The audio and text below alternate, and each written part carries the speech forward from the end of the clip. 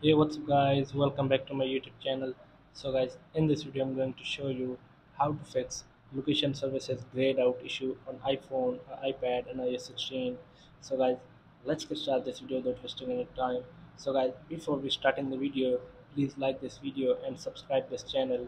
So guys, go to the settings app, scroll down, tap on privacy and security, tap on location services. So guys, you can see guys, location services is grayed out here, so we cannot turn off. So guys, how can you fix this issue? So simply go back and then go to the settings app on your iPhone. So after this, scroll down, tap on screen time here, and then scroll down again, tap on content and privacy restrictions. So after here, find location services option here.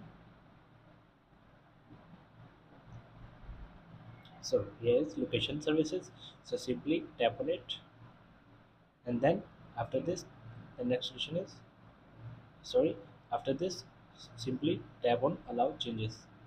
So after tapping on allow changes, so simply refresh the settings app, open again, scroll down, tap on privacy and security, tap on location services. So here you can see guys, now we can turn off and turn on location services easily. So simply touch and turn off. So here you can see guys, my location services have been turned off without any error, without any grayed out. So the grayed out issue has been fixed here. So guys, here are the simple solutions to fix this issue. So guys, please like this video and subscribe this channel. Thank you guys. See you in the next video. Thank you.